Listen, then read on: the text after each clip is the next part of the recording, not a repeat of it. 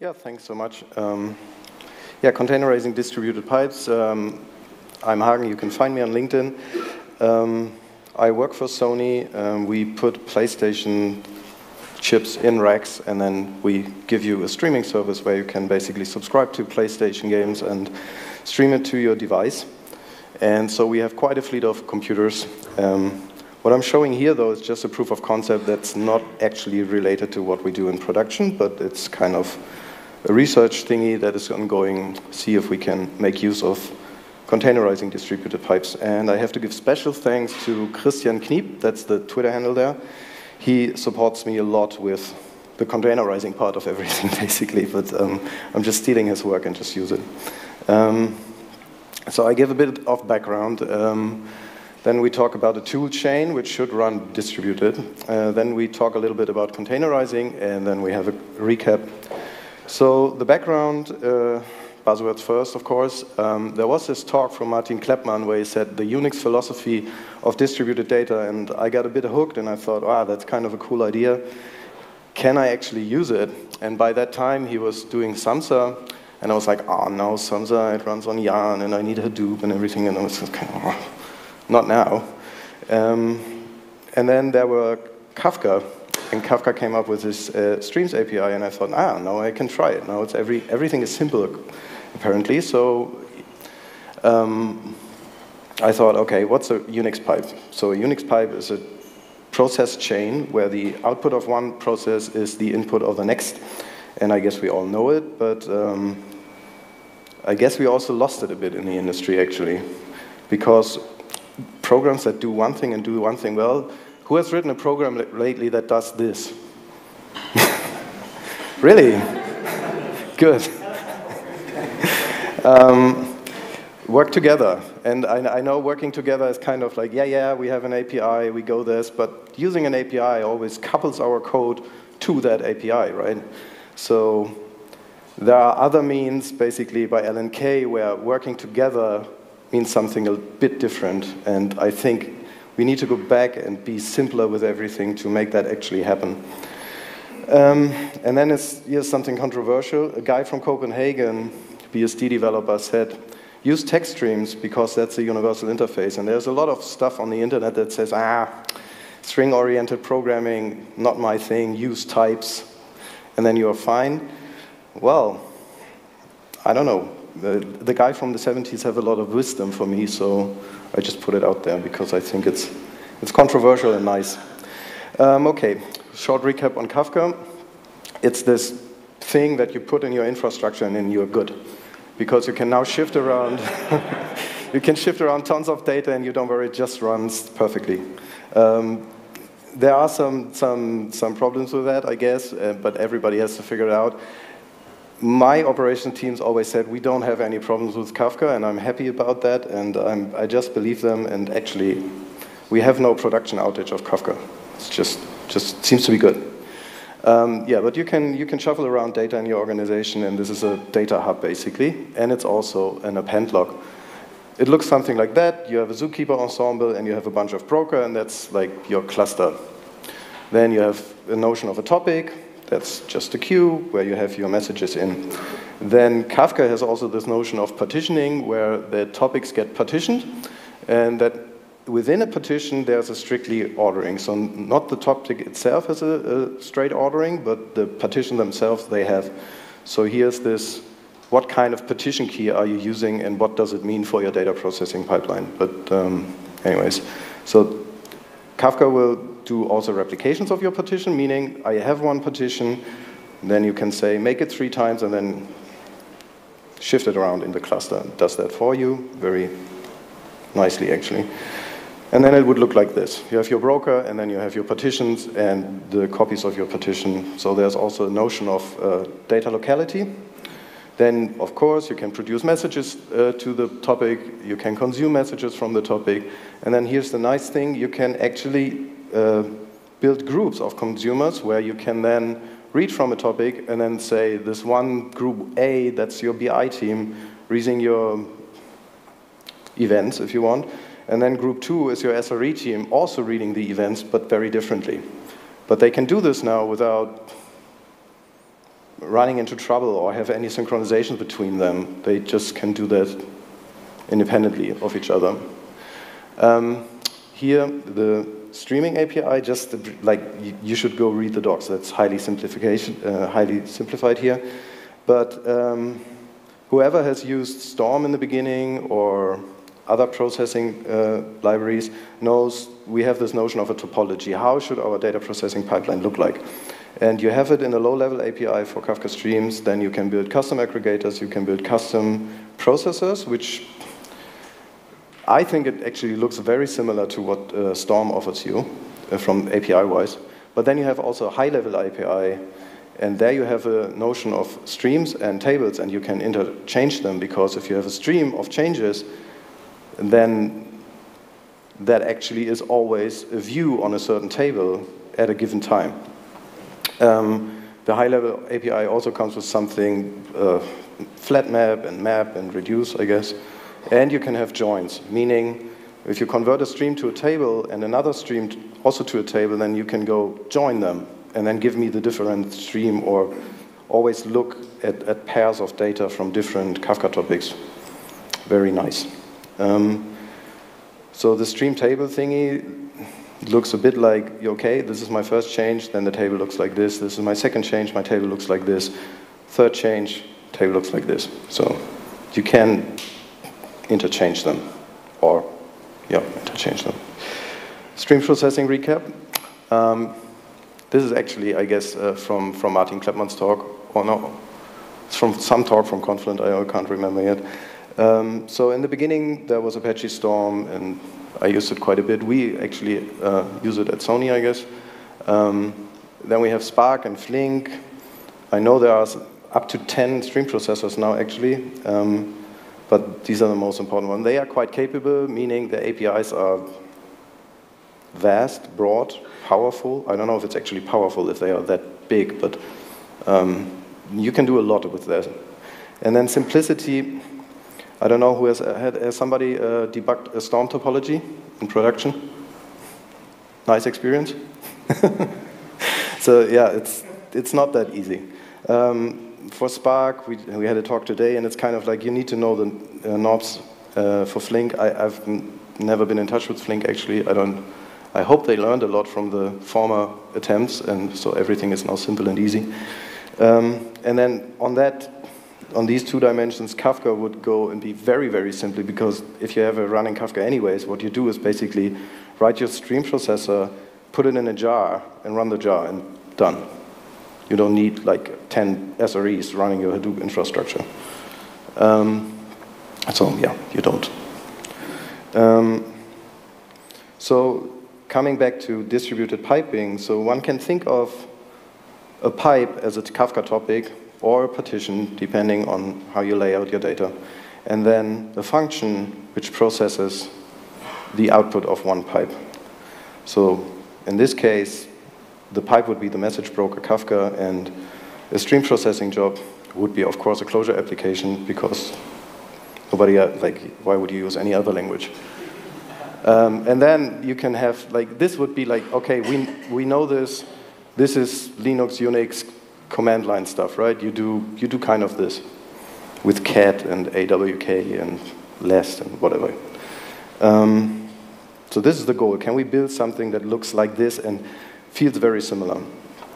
So to do that, I built some tools, and I call them distributed because I can basically have this one implementation and then start multiple instances of my tool. And yeah, there will be Lisp, lots of parentheses. But the good thing is, after half a year of doing that, the parentheses are no longer exist. They just vanish. And then everything is very clear. So I built this cutter. He takes a string, and he comes up with a list of tokens. And with some error handling and some blah, blah, blah, it's basically just one function, right? You split anything at the space. And then for the stream mapper, or the stream builder, it's called, does that work if I point it here? So you have this stream builder, and then wrong button. you need to do the serialization and configure it, and then you say, this is my input topic. Then you can do some processing. I mentioned that, flat map. And then at the end, you put it out, and you can change serialization here if you want, but because everything is string in Denmark, this is also just string. And then you start your stream, and that's about it. And I think in Java it would look a little bit different. I guess in Scala it would be way tighter and way better, and faster, of course, but I prefer this. Then I've built a heavy hitter, which is, he takes in this list of tokens and he estimates their frequencies. That's what a heavy hitter does. And it uses a count min sketch data structure where you have your item and you have a bunch of hash functions and a table size basically, and then you go and hash that item through all hash functions and place them at the given position in your table. And when you retrieve them, you get all your values back and then choose the minimum. And magically, there's some math behind it, it's actually a good estimate of the frequency of that token. And then for having a heavy hitter, you just go and take tom n every x window time if you want. And then you have at 20 p.m., that was my 5 heavy hitters. And that looks something like this. So here I'm using the low-level API because I need to add a processor. And I cheated a bit because there's this tiny function where I said get processor. Just does that. Here's something very cool, which is also in Samza. You can have a state store. So every time your processor is doing and handling state, in this case my data structure for the heavy hitter, it goes, yeah, taking in, and now sync. And then it spits out that state onto another topic in Kafka, and my other processes will actually share that state. And so it's the bad mutual shared state, but I guess if you do it in Kafka, it's completely fine and you don't need to worry about it. And then, yeah, you just, I guess it's on the next slide. Here's the processor. So you have this init function. It's very Java-ish, right? You have to implement something here, the processor, of course. You have to do that. And then you have your init function. That's this one here. And then I set up my heavy hitter data structure and my min sketch thingy. Then I process every value that's coming through, actually key value pair, sketch, put to heavy hitter, and on punctuate, I go and flush the data structure onto the stream. So back into another topic. And if the system closes down, I can gracefully shut down. I forgot I made this. Then at the end, I need to aggregate my results, right? So because I have a distributed system, I come back and have these LVs token 8 times estimated and 10 times estimated. And that's not going to work. So I need to actually group by key and then count. So I need this refi aggregator. I need to do my custom aggregator here because obviously, cannot just simply add. I don't know if there are actually high-level APIs that don't require you to implement an add function. But it's the same thing. You build your stream, you aggregate by key, whatever you would like to do. You need an initializer and an aggregator here for that. Serialization again, and then you put it into a stream, then you map it back again. I want to create a JSON here, and then I put it out again. So it looks very similar like the first one. There's not much to it, actually. It's just the API. And at the end, I sync everything to Elasticsearch. So I have this estimated aggregated values, 10 plus 8. And then I come up with this JSON structure. And then to make more propaganda about closure, we steal this Go thingy from a paper, said the author, but I guess he just was envy of Golang, so I guess that's the real reason. We have Go loops, which is awesome. You just consume from a Kafka topic, get your JSONs, and build an ES connection, and then just index it. That's trivial. So it's almost keep it stupid simple. It's not because it's still GVM stuff and there are a billion lines of code underneath you, but from the top it looks simple, I think. So recap, we have the string, we have the list of tokens, we have the estimated values, and then we have the aggregated values, and then we end up with a JSON and Elasticsearch. Okay, so that was the tooling, the pipe. Now, how do we put this in containers? And we had to fiddle around with that a lot, so meaning we, Christian and me, because we had 2 attempts, basically. And when I get to know Christian, he was always using console for service discovery, and I was like, it's so complicated. Why do we need another system to do that? I don't. Yeah, but so the first we will get to that. So we basically tried 2 things, how to containerize, and we come to that in a minute. But first of all, recap, operating system level virtualization, multiple isolated user spaces. I know there's some controversy about what actually means isolated user space, because if I am root in a container, I will be root on a host, and that's evil. Anyway, it's evil to be root. It has nothing to do with a container or Docker. It shouldn't be root. You shouldn't run as root. So in the old school days, because yesterday I had a nice conversation, I was basically, yeah, we have this container, and the client wants us to put Windows XP in a container. So the container is some couple of tens of gigabytes big, and it's kind of, something has gone wrong here, but nobody noticed it. So the old school was basically, yeah, that's virtualization. You have your server, you have your host kernel, then you have the host's user land where you do all your magic sysadmin stuff, and then you use the hypervisor, and maybe you got an Intel chip, and then your hypervisor is also in hardware and very efficient. And then you got the host kernels and the user land and the servers on top. So this is VM virtualization. And yeah, with Docker or containers, we don't need it anymore because it looks like this. We have a host kernel and we have the server, and then we still have the user land of the host, and maybe we have a service there like log collection or metric collection or something. But then we can have all our containers with their own user land and their service implementation. And yeah, it's a bit simpler, and we all love simplicity. And you get rid of a whole bunch of lines of code, right? Because there's a user land missing and a hypervisor missing, and a second instance of the host kernel is also missing. So I think it's worth it. Now, the execution. The execution of me as a Java developer for some couple of years now, Java minus jar, and then Docker run. I don't even need this RE, I guess. I want to put a minus RM, minus RM, but it looks very similar for me. I execute something, and with Docker I can just do that, and with a compose syntax, which is this YAML specification, it still looks something similar to just the command line. So I think it's actually good looking. Yeah, so for the development setup, our first attempt, how do I, as a developer, work with distributed pipes and their applications? So everything needs to run on my one Docker daemon I have on my laptop. And then here's this console.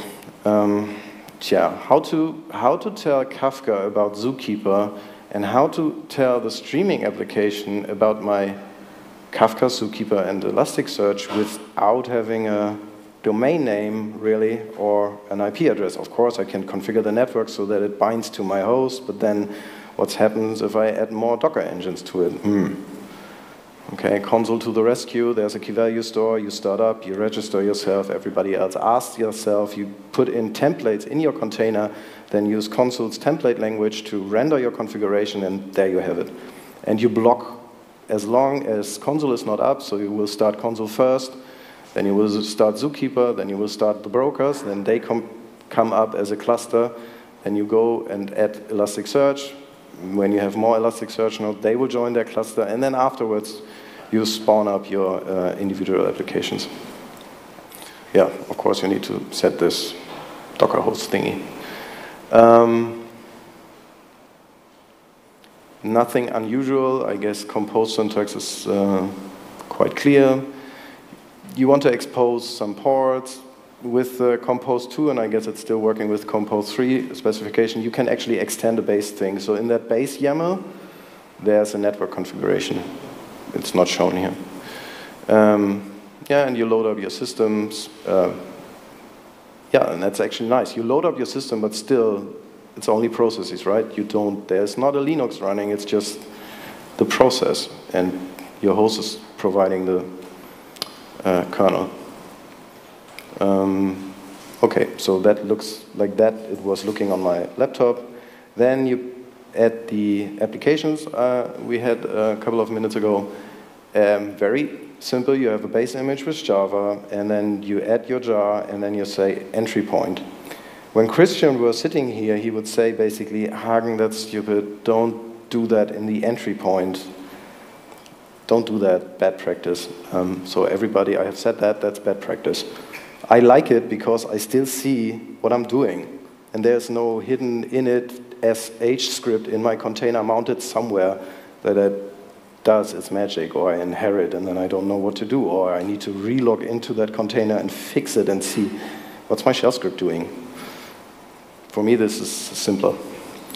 And then to just get the container out there, we just, okay, I have my IDE, I have built my jar, and then I tag my container, I log into Docker, and then I publish my container. We all do this without signing, of course, and we don't have our own registry. It's all fine, it's all secure. Don't worry, it's here. So the complete tool chain now looks like this. And if you get rid of this and just use the command, we are still at the command line interface somewhat.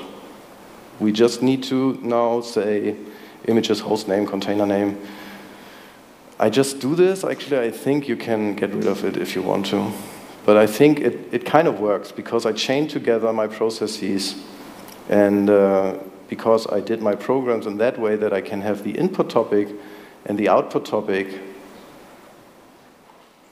So I wouldn't model the pipe in here in between these specifications, right? I have to still do string args to say where you are coming from, what you're reading at, and where you're writing to. But then in a data center setup, we want to now have more Docker engines and want to distribute the containers across more Docker engines. And now we figured out we can do something else. With Compose 3, we can basically launch services in Docker. And maybe we don't need console anymore. Because we can now use something inside the Swarm engine that gives us the server name or the service names and the task ID to identify a certain service, and that's what we do in the version 3 compose file. Yeah, so you join and you build a network, you then be on the network, and then for deploy Docker services, you can actually say how many replicas do you want, and what's the resource constraints for any given service.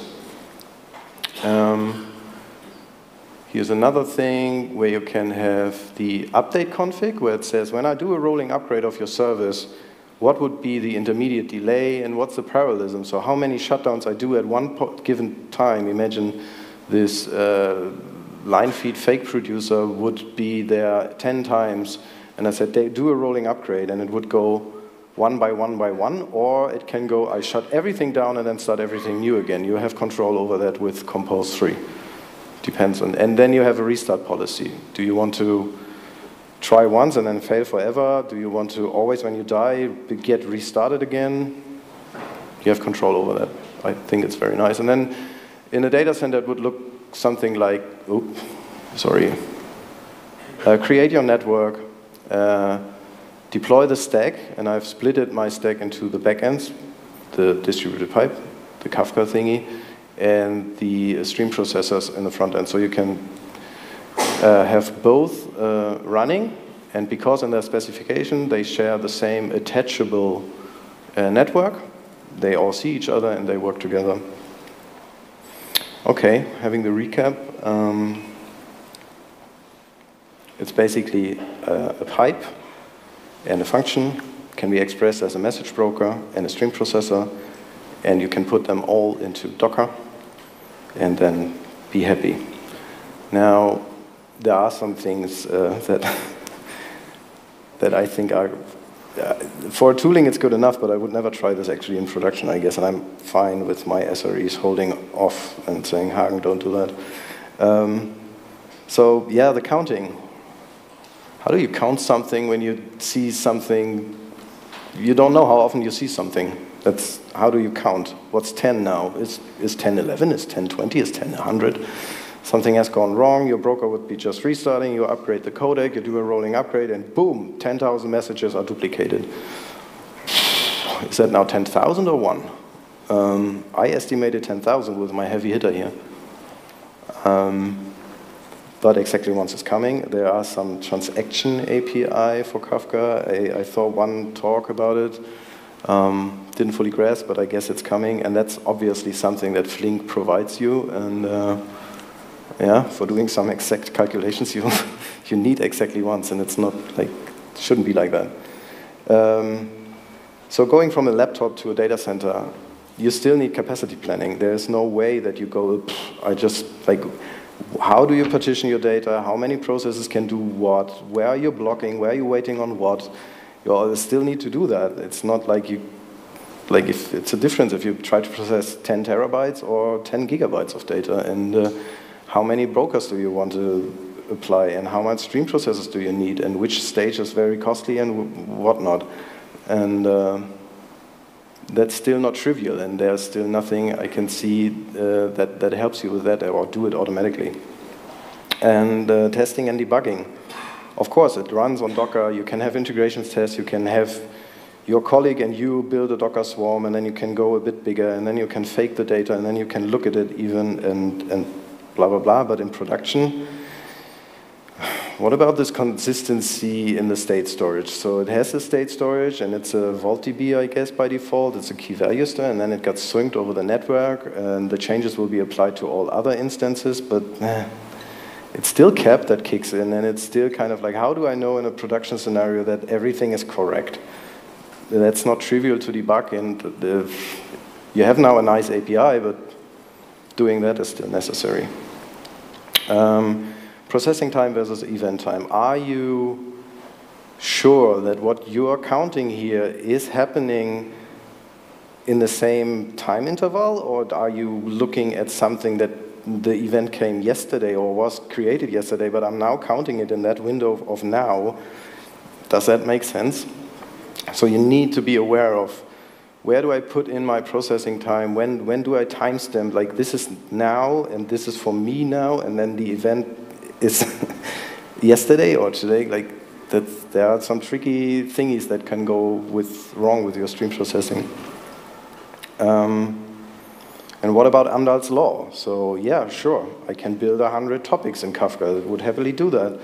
And I could also process into 100 topic, and it will happily do that. But now I'm doing this aggregate by key.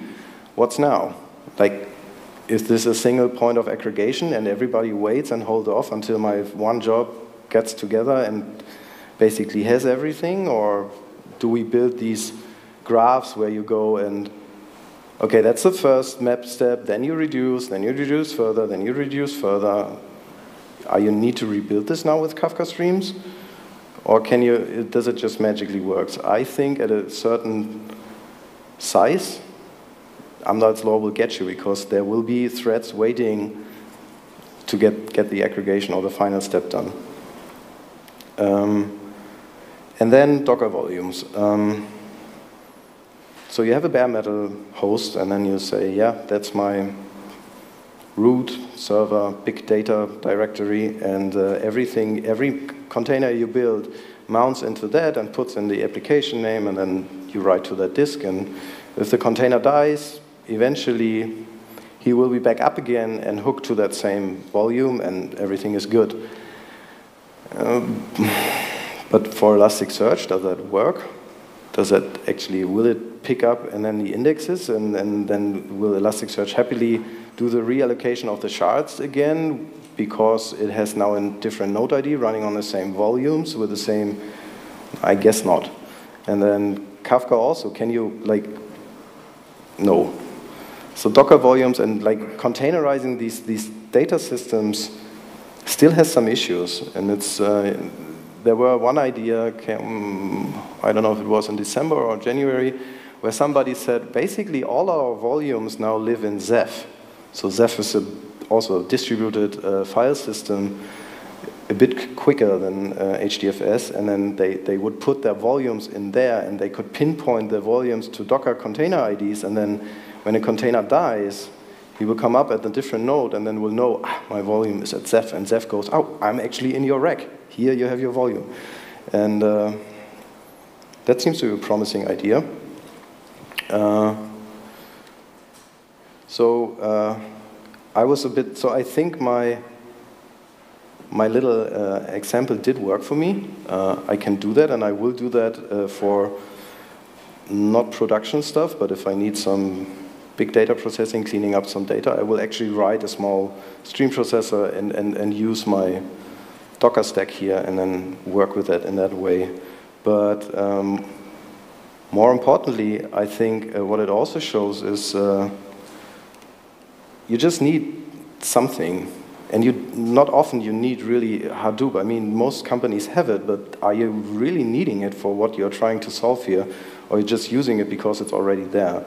So I'm not against Hadoop at all. Maybe it comes around wrongly, but it's just that in order to have a simple system, there are a lot of lines of code in the Hadoop stack, and it's not exactly a fresh technology by now anymore. So maybe you don't need it. Maybe you can do something with it without it. And then Albert Einstein also thinks that you need to do, the stuff needs to be simple, but not too simple. I just let that sink. And then what they told me at my university was this guy, William Ockham, the fewest assumption, right? We tend to do everything based on a lot of assumptions, and clean that out, get rid of it. Like really, if you look at something, if you want to have that file here, it's just you're moving that file. There's no need to spin up, what's that called? It's called Akka cluster, I heard. You can shift files around from one disk to another. Or Spring Boot, you can use Spring to copy a file around. Yeah, you can do that, but you shouldn't. And wherever you think of like, that's complicated, maybe your feeling is exactly right at that point, and yeah, don't do it then. Like, we have enough lines of code, and they're bothering all our days. It's like, it's not worth it. Just, if you don't, like, also, but now I'm getting off the rails a bit. If you have a 5-week working week, like 5 days of work, spend the Friday not committing a line of code. That would be your Friday goal, not adding code. There's too much of it. So we have 5 minutes left, but I guess it's I'm done. Thanks for listening.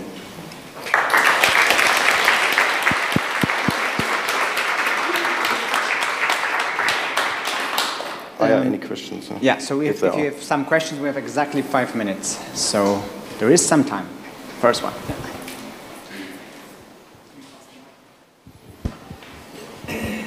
Thank you for the talk. First question is, have you considered using actually Unix pipes? When running lots of containers locally, and maybe you don't need containers because you have servers with tens of processors and you can do lots of parallel things just in one single server.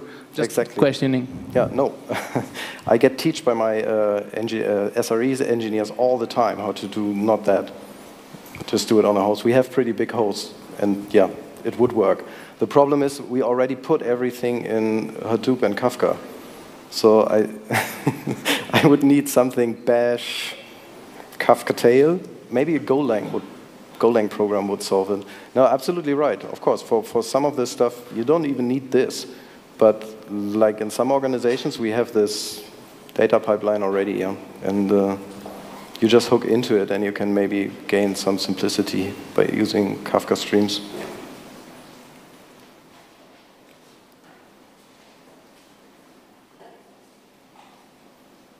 Okay. Thank you very much. Thank you, Hagen.